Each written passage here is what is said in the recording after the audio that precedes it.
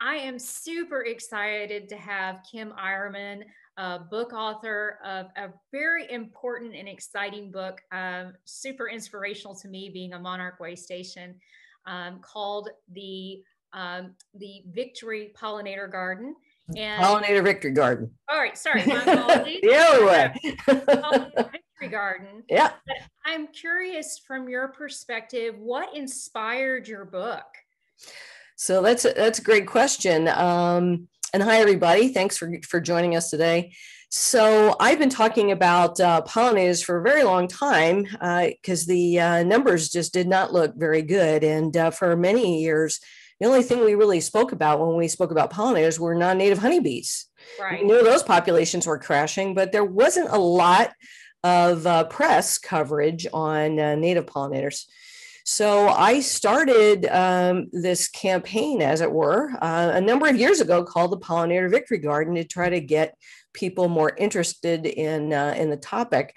And the way that it happened, I was working with a PR person at the time, and I'm like, how do we get people excited? And she kept challenging me, and I'm like, oh, there's got to be a way to, like, I don't know, to think historically what was important that got people motivated. And I thought, victory gardens of World War I and World War II. That's what got people excited, a way to participate in the war effort by gardening for food defense. And it was a really brilliant marketing strategy on behalf of not only our government, but the governments in a number of countries.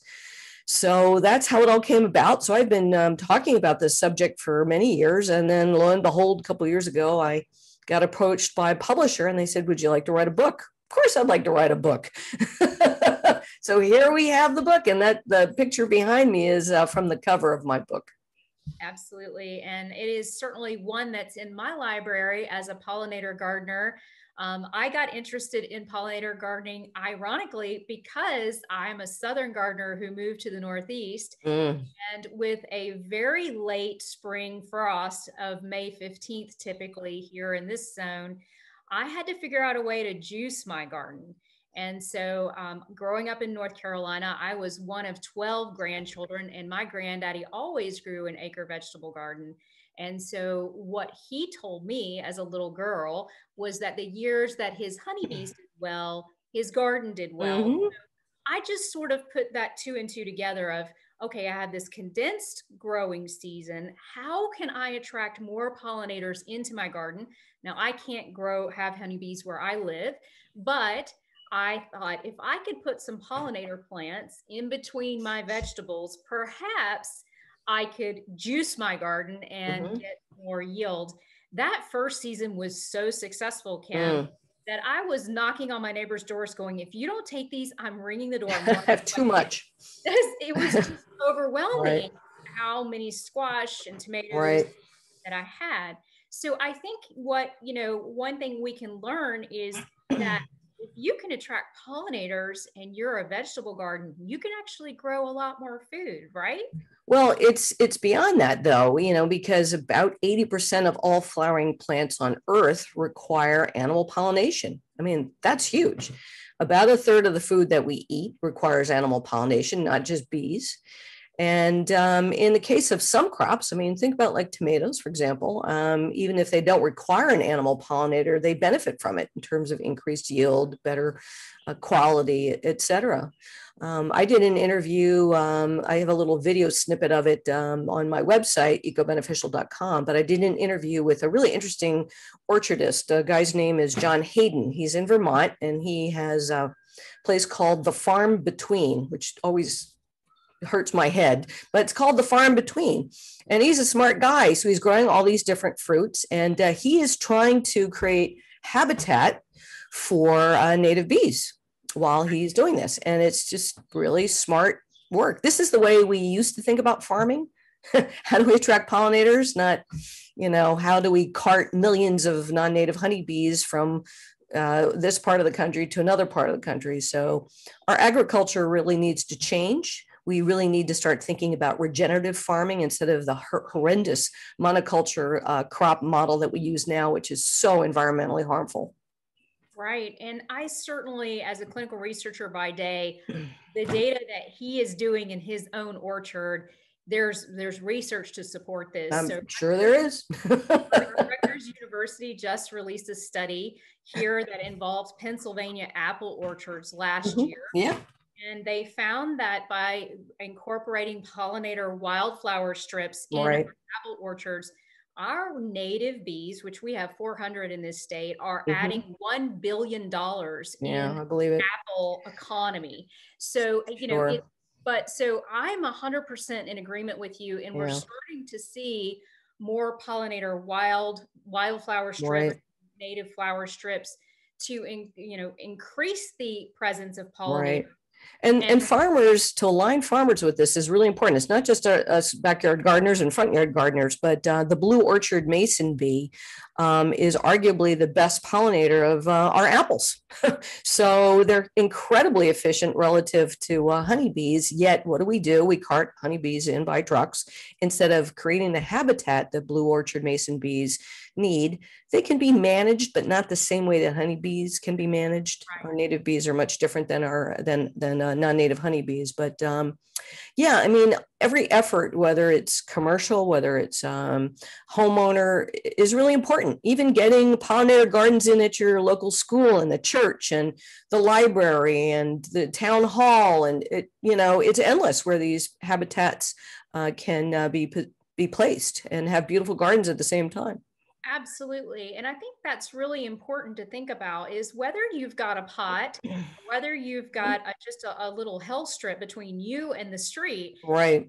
Small area can make a massive difference. So yesterday I was meeting with a township locally here who are looking at putting in ordinances for invasive plants. And, the conversation started with a councilman going, "I hate goldenrod. Goldenrod looks terrible in lawns." And I know how you feel about goldenrod. I feel the same way. And I'm like, well, let's talk about that. Yeah. And we went from that extreme to, in 30 minutes, them fast and furious taking notes and talking about how we can actually turn that whole township into a pollinator pathway.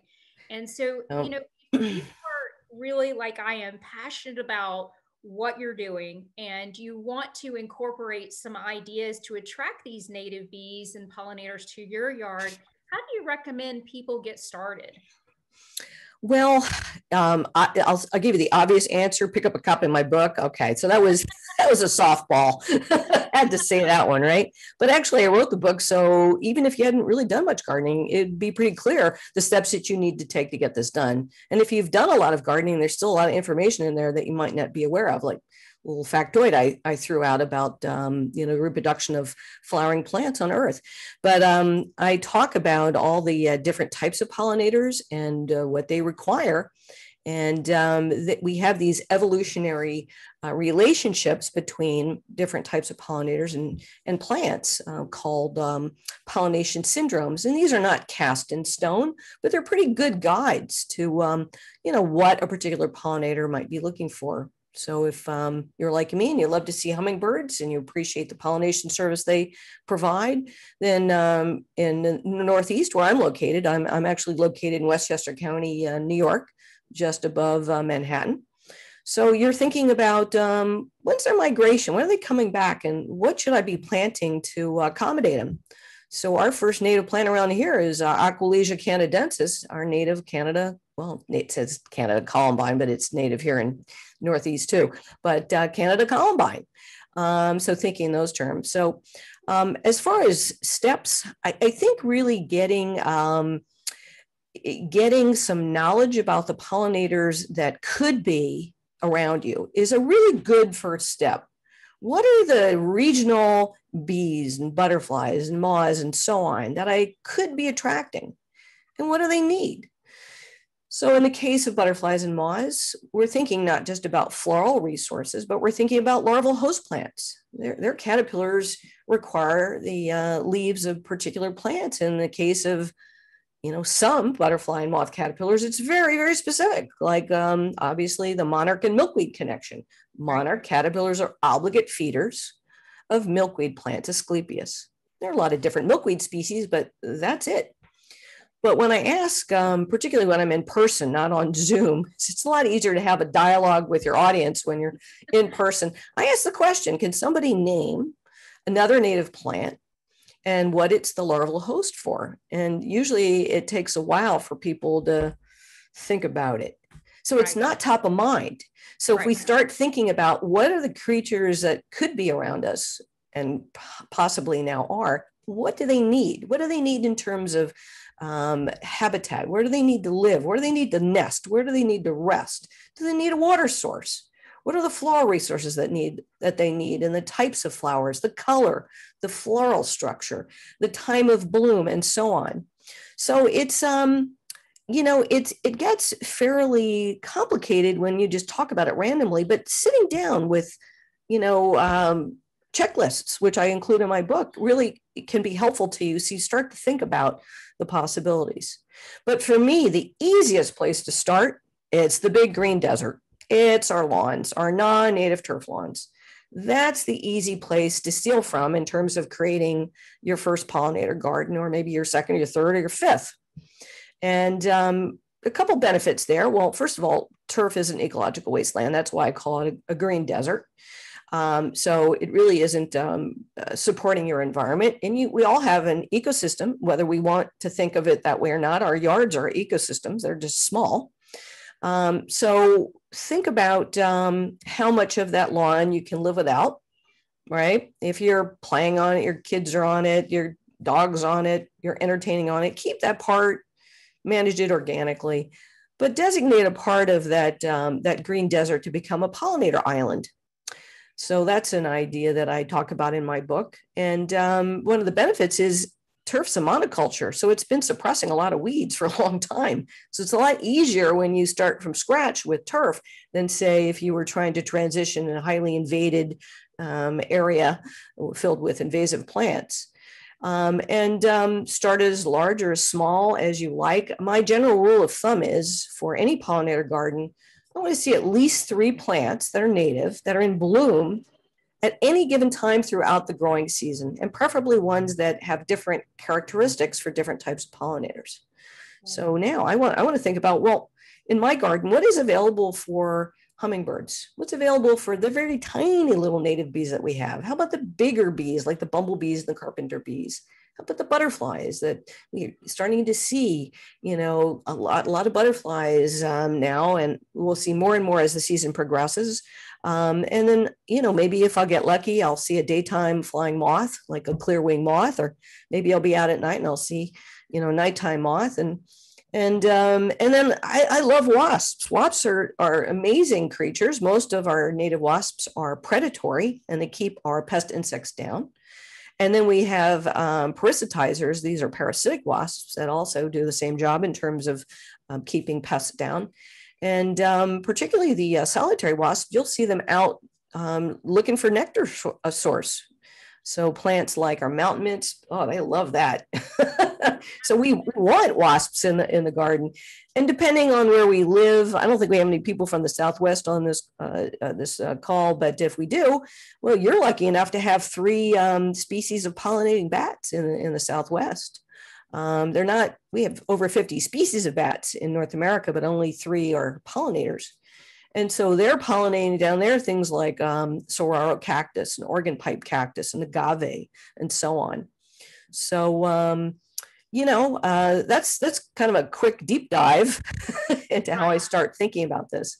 So you said a couple of really important things. I mean, one thing is to, obviously take into account where you are from and try to buy plants that are native to your area. Right.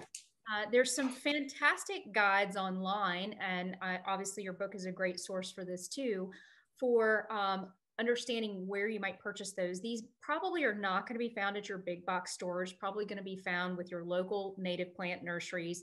And we can certainly give you some resources for that. Happy to do that.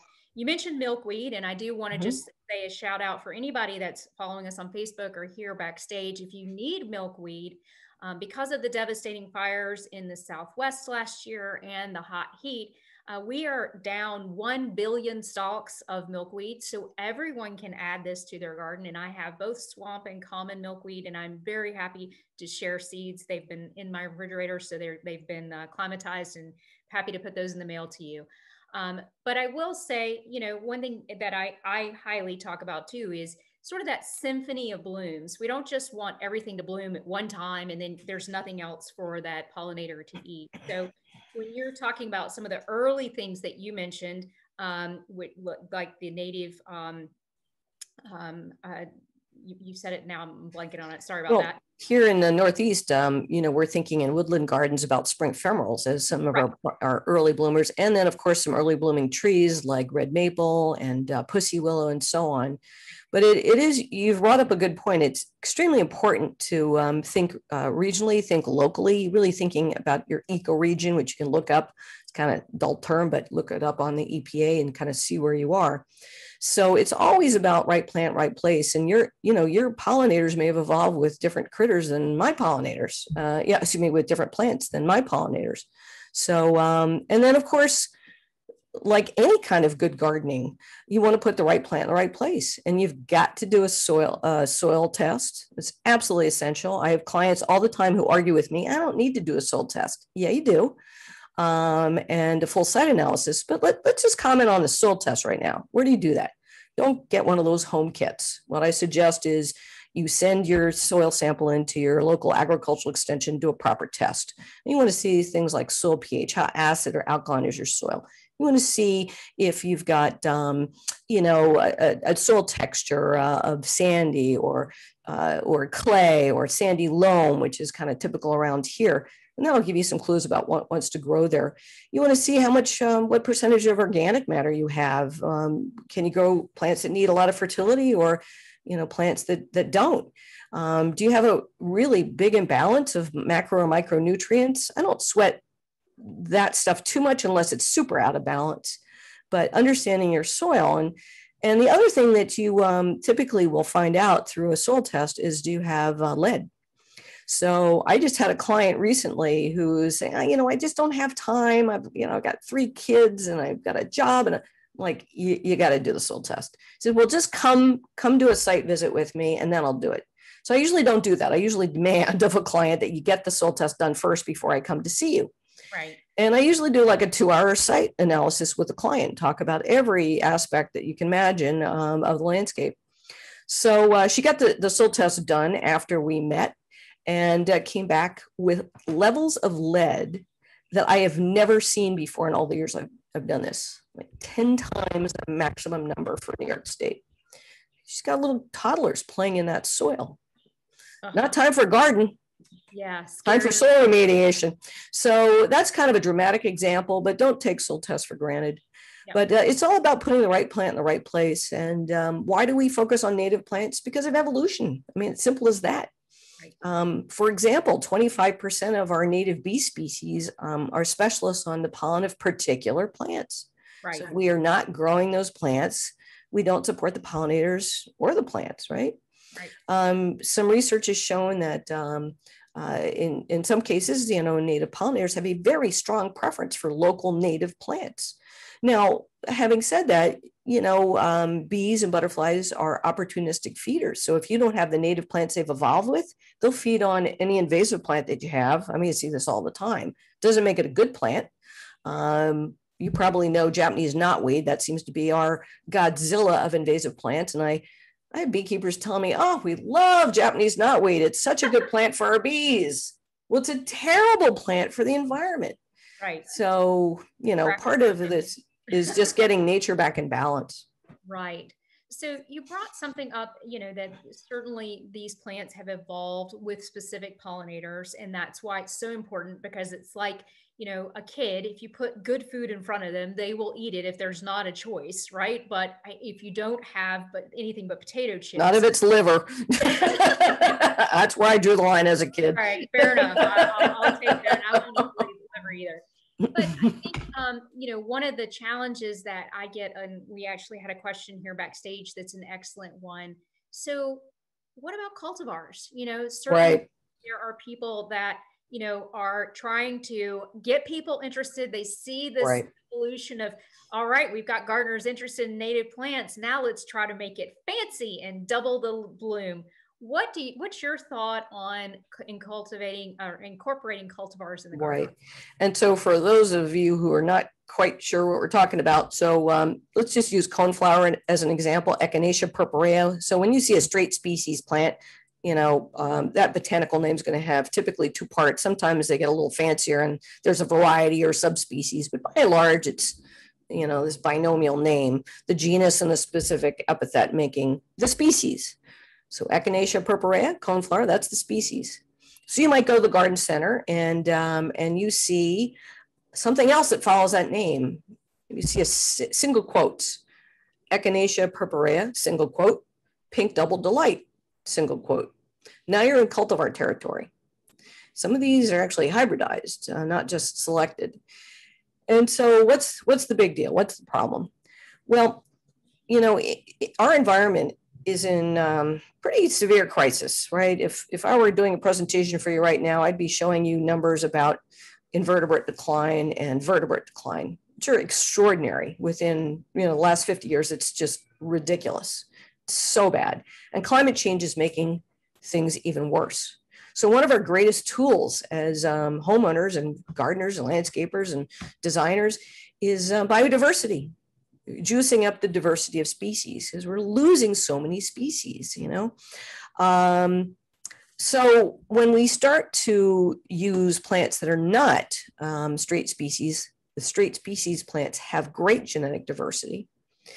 We start to limit that genetic diversity and worse, many native cultivars, AKA nativars, many native cultivars are grown asexually, either from a cutting or a tissue culture primarily.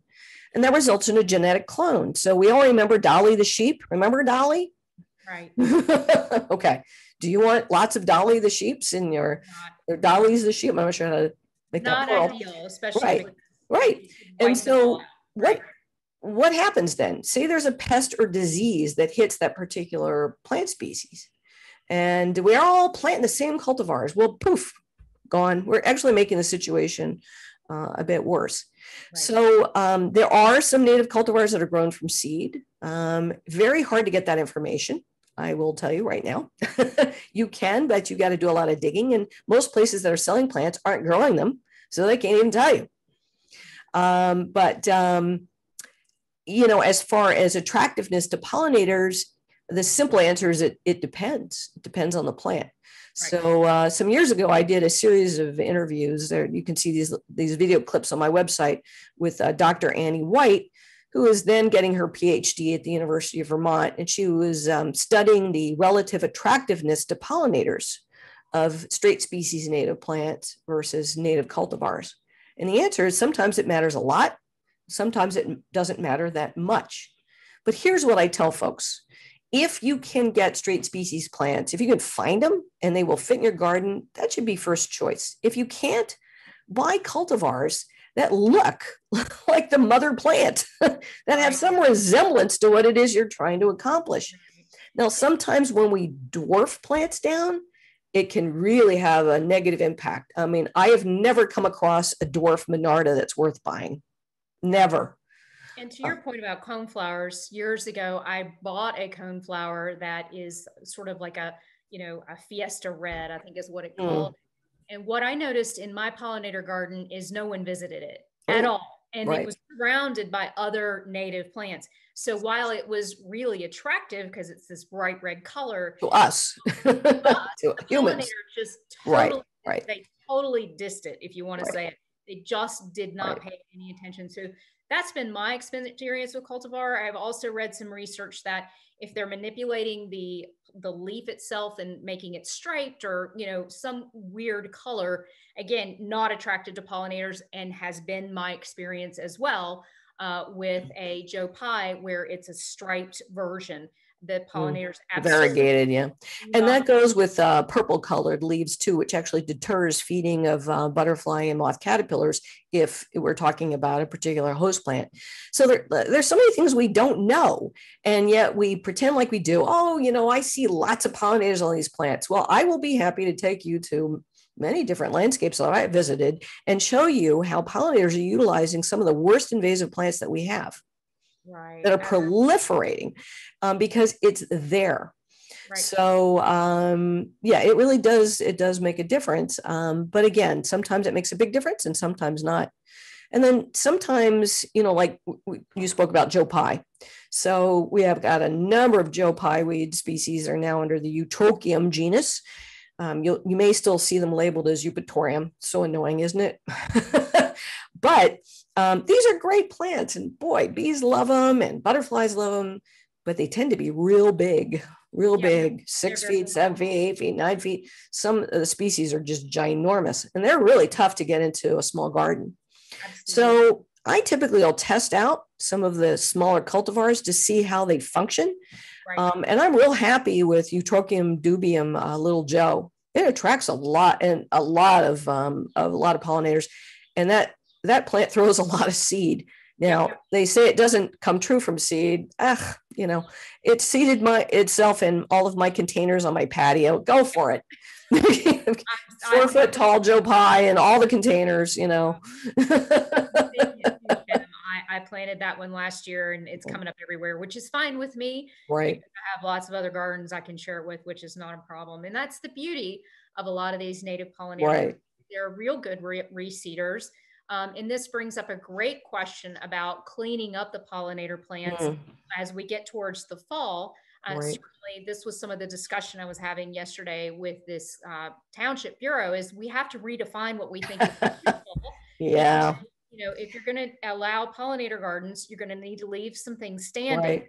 as well as you're going to need to let people leave leaves. Otherwise, you're getting rid of next year's butterflies. So can you talk a little bit about when you're cleaning up even the spring garden right now, why you want to leave some of these stalks for your babies to lay babies in? Well, you know, I think it starts with just average people not getting well educated in school about ecological principles, right? I mean, who taught this stuff?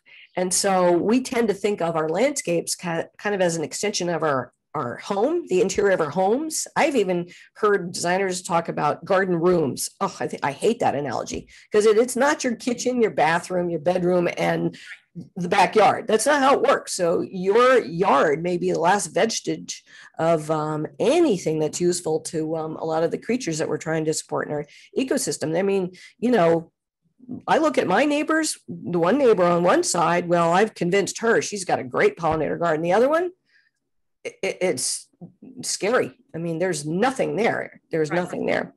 So my husband and I were taking a walk last fall, and I saw a very ancient man with his wife watching, and he was all hunched over, and he had a cane on one side and a little tiny rake, you know, in the other hand, and he was trying to get the last leaf off of his lawn. I thought he was just going to like poop out and just expire right there. And he was intent, you know, and it's just funny. I mean, you know, I was ready to see somebody bring out the vacuum and start vacuuming up the leaves. So we need to loosen up, folks. Okay. If you're going to have a native garden that supports the environment around you, you're going to have to loosen up. You're going to have to allow some messiness, or what we've deemed as messiness, because this is how nature works. So when you have trees and they drop their leaves on their feet, this is normal. There actually is a nutrient cycling that's taking place. Those leaves are decaying, and they're macro and microinvertebrates that are you know, eating them and helping them decompose, and then they're feeding the soil. So, you know, particularly in woodland settings, having leaves is a really, really good thing. They don't belong in your green desert, but, you know, and if you've got a prairie or a prairiescape, they don't belong there either. But you have to use a little common sense here. But stopping all this cleaning up is very important. So why? So what I tell my clients, and when I work with a client, and it's been a crazy year, by the way, I've had more clients this year than I've had ever in my life. So what I do is I give them a post-planting primer on how to manage a native garden. It tells them what to do and when. And so what I instruct is, in the fall, leave things alone. The exception is if you've got, say, a fungal issue on leaves, say your mountain laurels are just, you know, really throwing off some bad fungus, you got to clean that stuff up, right? But other than that, leave stuff alone. and let that leaf litter, let the debris in the garden provide some habitat for overwintering invertebrates that may be there in adult form or in an immature stage. We even have species of butterflies that overwinter as adults, like mourning cloak butterflies. Right. They need a place to go. So leave it be. Leave your perennials standing, your native perennials, leave your native grasses standing as a seed source for hungry birds. Make sure, beyond that, you've got some persistent fruits in your landscape on plants like winterberries to provide a meal over the winter.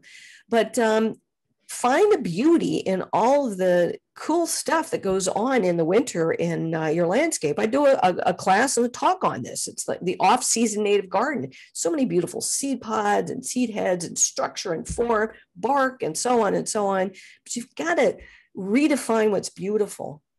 And when you start thinking about the ecological functioning of these things, just not the aesthetics, then they get even more beautiful. I mean, isn't a flower more beautiful when there's a bee nectaring on it? I think so, for sure.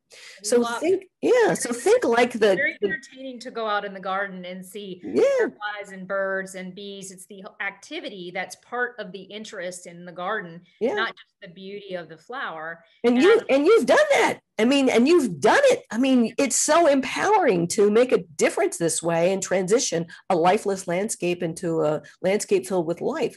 So step back from all the cleanup. Don't be blowing your leaves. Use them as mulch. They are great mulch, and particularly in woodland gardens. Use some common sense. I have people say, well, how about the 2 feet of leaves? Okay, let's use some common sense, folks. Okay, spread the leaves around, 6 inches or so, that's fine. You got 2 feet, spread them around. Don't shred them, because you might be shredding invertebrates when you're doing that.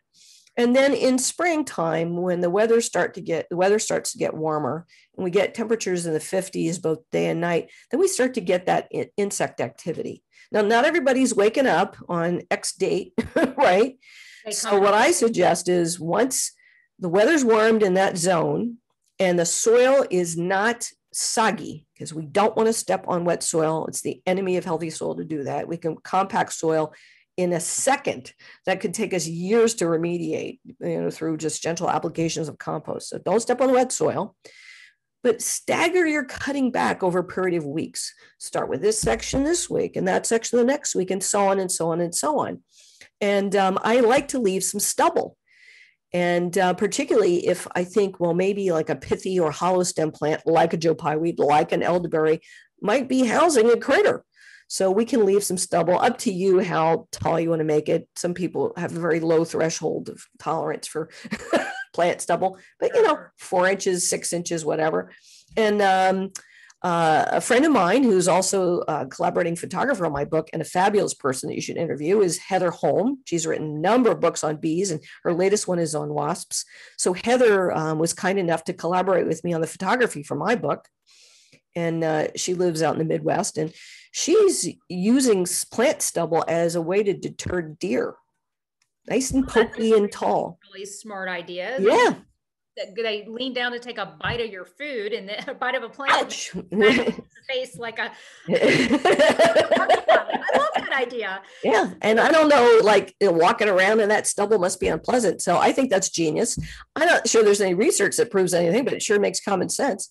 So we can do that. But just being gentle in the garden and really having an appreciation for the creatures that are there. Gentle, gentle, gentle is what I say. And if in doubt, leave it.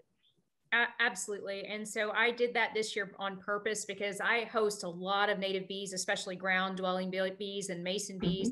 I can see the mason bees have already started to fill up some of those holes. I can see things like sticking out of the stubble, as you call it. Right. Really within weeks, almost everything is covered up. You can't actually see those. Right. Yeah. Just give it time. You won't see it. Yeah, totally. What I cut off the top, I made piles, and I have seen the birds come and take it and make nests out of it. So nice. It's cycled in the garden.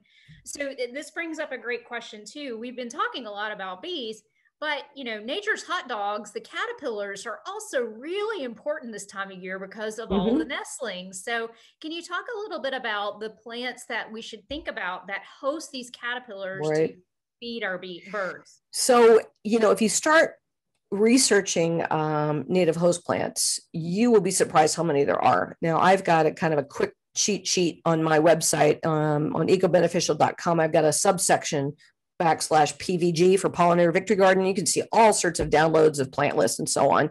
And I just want to throw out a cautionary comment. Do not rely on one plant list, even if it's mine. Cross-reference, check, make sure that you're getting the right plants for, your situation.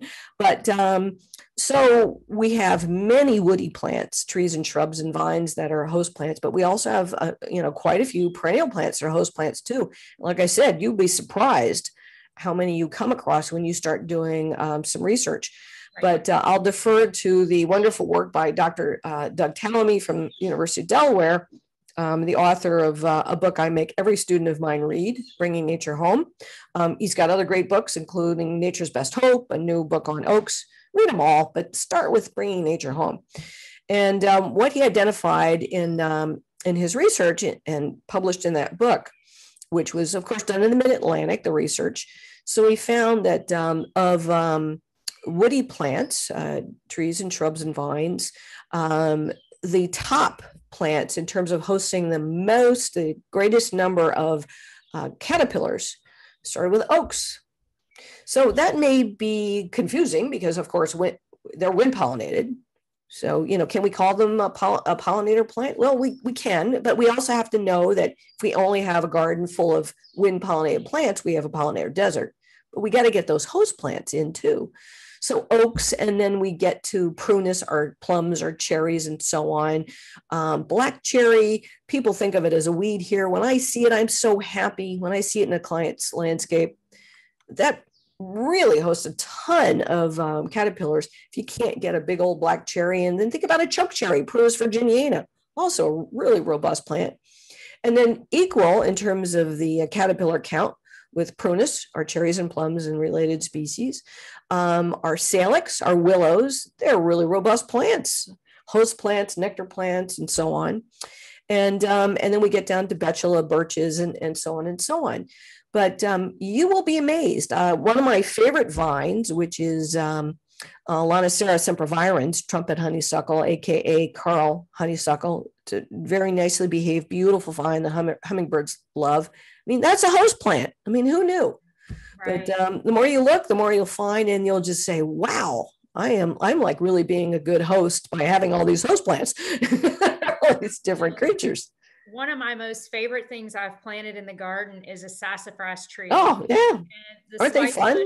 Oh, they're so much fun because the spicebush swallowtail, that's one of their host plants. Yeah.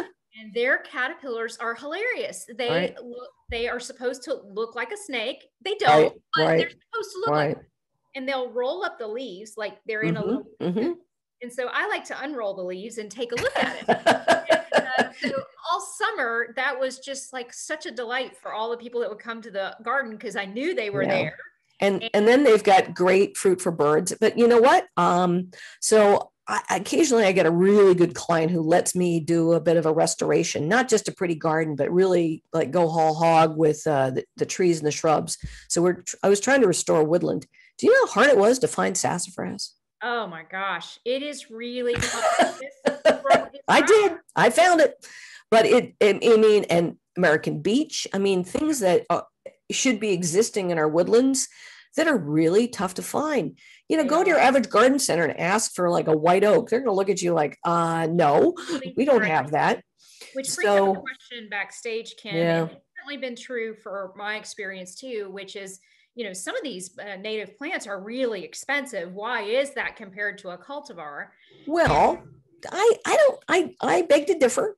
It depends where you're shopping. So if you go to a garden center that, I was referred to one in New Jersey by a client of mine in New Jersey. And their prices are like astounding. So here's the way you get around that, right? First of all, buy smaller plants. Yep. You don't need the big, other than if you're going to invest in an evergreen tree or shrub, you might want to go a little bit bigger because a lot of them can be slower growing.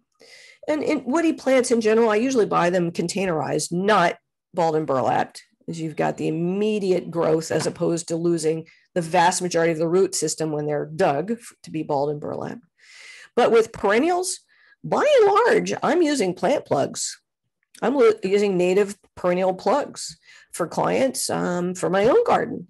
And so I had a bit of a disaster in my landscape. Over time, my ancient railroad tie walls and fencing collapsed. Oh, no. So yeah, it wasn't great. And I have a small landscape. I'm only 16 miles north of Grand Central Station, folks. Okay, I'm in like really squashed suburbia. So the whole damn thing collapsed, and we started the work in February to rebuild it. And then the pandemic hit. So I wound up putting in almost all of my plants at the end of May into early June, which was later than I wanted to. And then we got a drought. But the reason I'm sharing this with you is almost all my perennials that I put in were plugs. And most of them are full size now. That's in like 1 year. That's been my experience too. Yeah. That you can get from some of these local native nurseries, very nice plants. Sometimes they may seem small when they go in. Mm-hmm. And I get clients that say, "Oh, I want a full look." I want a full look too, but these things are going to grow. So a lot of native plants sleep, creep, leap. Right. So I have that going on right now in my garden where I'm like, all right, it's been 2 years. And then all of a sudden this year, it's just, whoo, they've just really, really taken off. So we got a lot of snow and we had an early rain. So that is that helped, which is a good thing. But I will say a couple of things in support of native plants. And this was part of my message yesterday to our township, which was number one, they require less maintenance. Not no maintenance, but less. You got it. Not no maintenance. They require no chemical interaction. No. So, if you're concerned about, that you're going to have children out playing on the lawn or your pets, and, in my case, I have a pet who's immune compromised, so we can use no chemicals, not that I would anyway because of my pollinators. But, there's a huge push this year. We've got Broad X emerging here in Pennsylvania, and people are like, oh, we have to do something. Well, guess what, folks? That is bird food and fish food and turkey food. If you're a hunter, like, leave them alone. You don't need to do anything. And there are plants that you can plant that will actually deter things like mosquitoes. You don't have to spray, because if you're going to spray for the bad guys, you're going to take out the good guys too. But one of our nurseries here locally, they're about 2 hours north, but they're great drive for me, is Edge of the Woods Nursery. And sure. I did a talk for them several years ago on this very topic. Awesome. They grow things from seed, and I can assure a lot of things, not everything. Yes, for someone who grows things from seed, it takes a long time. It does, doesn't it? Yeah. And there's so many things that can go wrong. Despite your best efforts, you go out of town and your husband forgets to water them. That happened recently. I love him, but he didn't water the plants. So, you can totally lose your seeds in a very short period of time if you don't treat them perfectly. Yeah. So, but I will say what I have gotten from them, everything has grown beautifully, and I haven't lost anything. So, yes, it was a large investment on the front end. They have some very unusual plants as well. Yeah, they have some of those things that are very hard to find. I wish they were closer to where I am.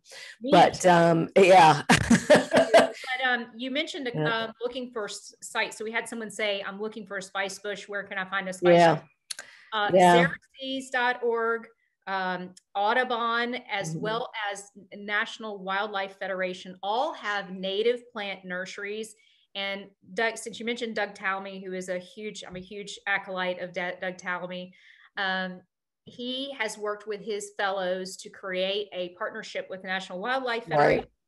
You can put in the native plant finder with your zip code, your ecotype, and it will tell you not only the top 5 plants you can plant for your zip code that will host the most pollinators, but in addition, it'll tell you where to buy them. So you can call those nurseries and say, I'm looking for. And I will say this again, cautionary tale. So we want to make sure that we're cross-referencing. We want to make sure we're doing a site assessment, because my landscape can be right next to your landscape and be completely different. 100%. Yeah. So 100% yeah. with caution. That is said, but I, definitely patronize these nurseries. They may not be on your traditional search engine websites. You're going to have to do a little bit of work here, but it will completely be worth it, because the long-term game that I tell people is, once you plant it, it comes back. Right. Typically, it's rare that it won't, unless something. Sure. And the other thing that I think we should all be doing is we should be talking to our local garden centers and saying, why aren't you carrying more natives? Agreed. Why aren't you, I'm looking for these. If you want my business, I need you to carry natives. And I'll tell you what, did that some years ago. I think it's about 12 years ago now. Unfortunately, where I am, we've lost a ton of the mom and pop garden centers. They've just been shut out by the big box stores, sadly. And we've got one really good one remaining. So about 12 years ago, I approached them. I'm on the steering committee of our native plant center, the native plant center here in New York. And I asked this garden center, would you like to do a joint sale with us once a year in September? We do our own in the spring, but would you like to do this in the fall?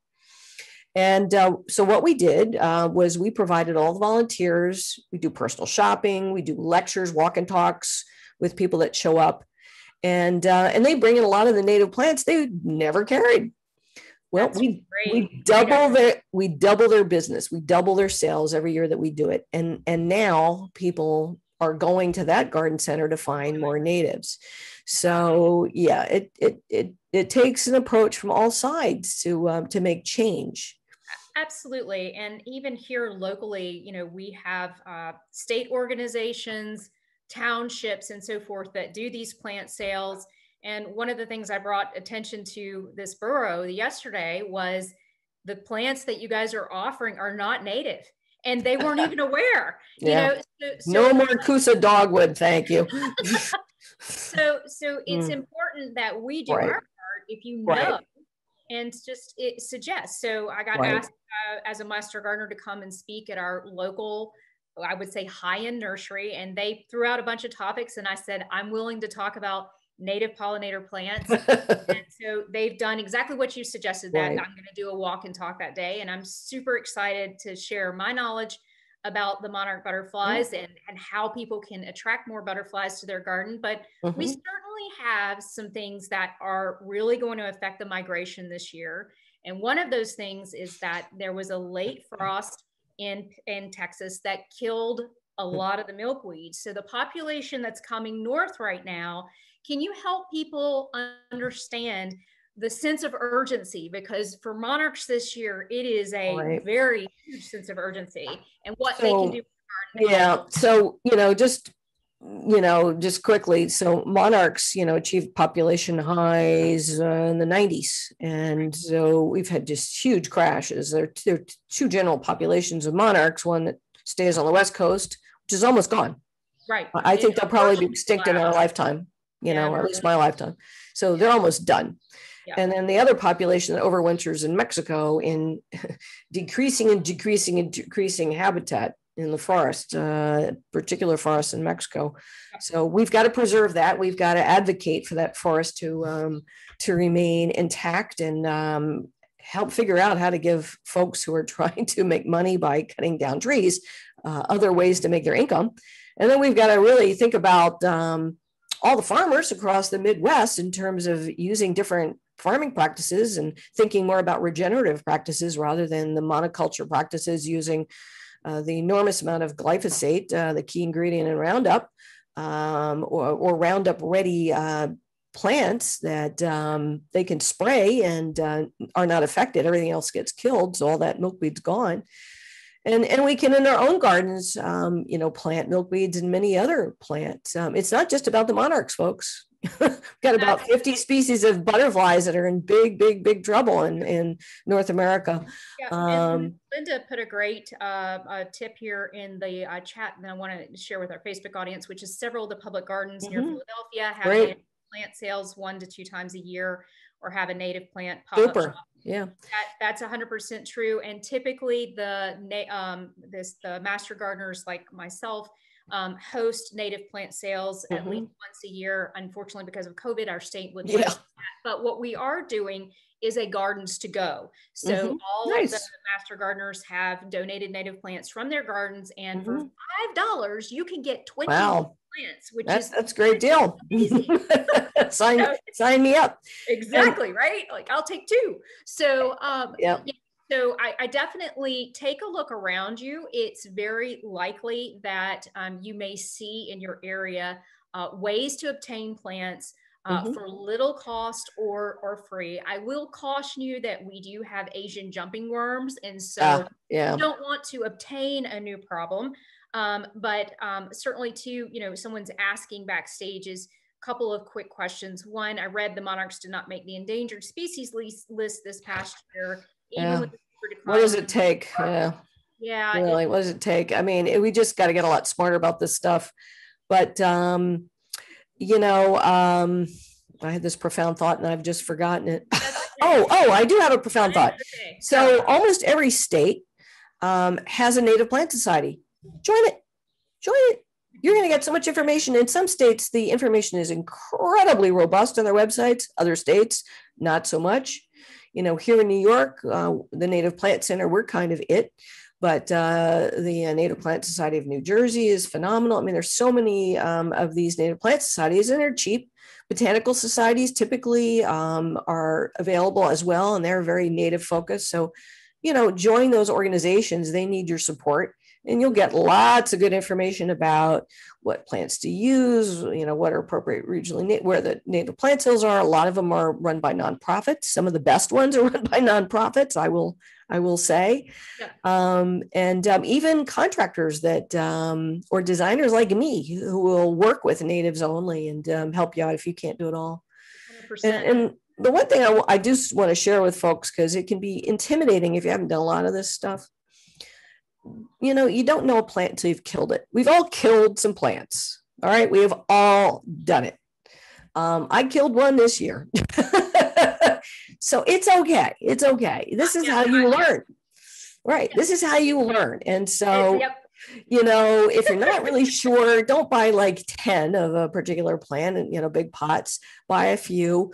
I will say this, if you're buying perennials, try not to just buy one small perennial. We want to plant in groupings so pollinators can find them. So like them, and aesthetically, it's always better with 3s or 5s or, odd numbers. But, if something goes amiss and it doesn't make it, it's okay. Learn that lesson. There was a question in the chat that is on wild ones too. Yep. Was saying, what do we do in the wintertime to protect these tender perennials that are native? Nothing. So do you have suggestions? Yeah. Will you protect them? No. So think about what happens at a nursery or garden center for all the unsold plants that they have at the end of the season, right? They stay in pots and they just get overwinter. They die back and then they come back up in the next year. Nothing. Leaving leaves in place where appropriate is a very good idea. Being a little bit sensitive to plants that don't love being transplanted in fall, like our broadleaf evergreens or rhododendrons and mountain laurels and so on. Got to be a little thoughtful about planting those, plant them early, make sure they're well watered going into the winter, make sure they've got leaves on their feet like they like. But for perennials, nothing. They can take care of themselves. Yeah, they take a ticking. That's what I like about them. Unlike exotics, they really don't take a whole lot of anything. And if you're leaving them standing, you're not potentially exposing them. So I leave them alone. That's totally. One organization I wanted to tell you that I joined was the Wild Ones. Yeah, that is a great organization. They're awesome, and the information they put out is fabulous. So if you're looking for a garden club that is focused on natives, the Wild Ones has totally delivered, and they're very good also to let us know when there are going to be native plant sales or things. Right. Yeah, I wrote a piece on climate change and native gardening for them a few years ago for the national organization. Fortunately, we don't have a chapter anywhere near me, which is really unfortunate. But maybe one day. They're adding because they just added ours this year because I oh, that's good. Been following them and saw they added it and immediately joined. So, Kim, we've talked about, a few things that people can certainly do. Obviously, we want to support the pollinators that are here and the ones that are on their way. So converting part of the lawn. You've talked about a symphony of bloom, so things that bloom throughout the season, and then planting in drifts. So more than one plant. I'm with you. I usually buy 2 the first year, and then I see how it does, and then I buy more. And also because they seed themselves. Many of them do. Many of them do. Are there any parting thoughts you have in the last few minutes we have with the audience that you would say? I mean, you've certainly demonstrated a sense of urgency here, but if you want to take this to the next level and really start thinking about being a little more mindful in your landscape and maybe replacing some of your exotics with natives, what are some things that people can do? So a couple of things that are really, really important. One is we got to skip the pesticides. Okay. My book is dedicated to Rachel Carson, who wrote the book Silent Spring in the early 60s. And we still haven't learned that lesson. We just got to stop. I've been in my landscape for 27 years. I've never used a pesticide, period, end of story. It can be done. And I know there are, some pretty big challenges, but, it just, we can't. A Pollinator Victory Garden does not have pesticides. So that's number one. And what do we do instead? Well, we plant a lot of native plants, especially small flowered ones that attract beneficial insects, are natural enemies that keep pests in check. A healthy garden ecosystem has an abundance of insects, but they're in balance, right? And we can be very strategic with plants. Like I once bought a plant from a grower. It's a hibiscus, native hibiscus moschutos. I mean, the interplanted allium onion in the pot. As he said, hibiscus is just notorious for getting devastated by Japanese beetle, and they hate allium. Brilliant. We got to start thinking like that. So that's number one. And then number two is really get serious about invasive plants. I don't care that you have a burning bush that is gorgeous and huge and just fantastic looking. I don't care. I don't care if you have an autumn olive that is loaded with bees. It is time to let go and cut down and replace. We've got to get serious about invasive plants in any landscape. And I get a lot of pushback from clients because it's a lot of work, but you got to do it. You can't be an ecological steward, halfway with one toe in the water. You really got to be responsible. And so just, make yourself familiar with your state's invasive species list, but go beyond that. Look at the list of the states around you, and also pay attention to plants that are not yet on these lists, but are problematic. You can see them. The Rose of Sharon, absolutely. The Japanese spirea, absolutely. And so on and so on. And just get rid of them. Just get rid of them. And barberry is one here that I know is on your ban list, but you can buy them at our local nursery. I saw them over the weekend, and I wanted to take a flamethrower through them because during pandemic, that's what I did, Kim. I have a tiny forest behind my house, and all the barberry that's in this neighborhood had moved into the forest. Yep. Had a councilman say, but they've got such pretty berries. I'm like, yes, which birds eat and then deposit in my forest, and then I have to go cut them down. So I literally, that was one of my ways I dealt with stress, because I'm married to a frontline healthcare worker, and I was terrified for him and his staff.